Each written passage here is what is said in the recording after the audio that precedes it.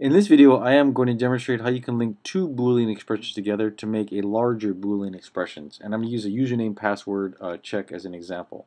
So I'm going to say new class here, Boolean demo. And we'll go in here and highlight everything, delete it. Public class Boolean demo, 1, 2, 3. And class Boolean demo. And create my main, public static void main string args 1, 2, 3 and method main. Okay, so I'm going to create two strings, a username and password, and then I'm going to check them to see if they're correct, and if we are correct, if they match, we'll log in. Do a little simple login type thing. So I'll show string username equals new string Michael string password. Now we'll use an integer just to show you they're in a mix. Password equals 1, 2, 3, 4. Not a good password again, but we'll use that. We'll say if. Now in order to log in, both our username and password have to match. So I'm going to say if username, remember there's a string, dot equals Michael,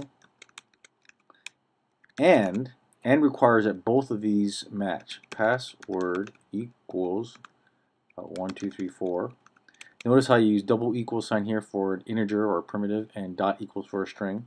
If they both match, 1, 2, 3, and if, I'll say system.out.println login successful. Okay, so this right here is an AND statement, and it requires that both these match. Both these Boolean expressions, this one and this one, are true. And if they're both true, then the whole expression is true. Everything in the parentheses is true, and therefore this line will execute. So let's close it, compile it, and let's try it out here.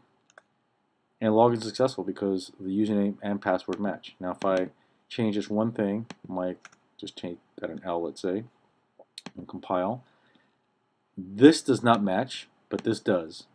Okay, so let's see what happens. See if it logs us in, and nothing happens because they both need to match. Go back in, let's change up the L here, and take out, let's say, 2, 3 there. Save it, compile it. Again, nothing happens because they both need to match. And if I go ahead and type in the correct password, so they both match again, I think everything's good. Compile,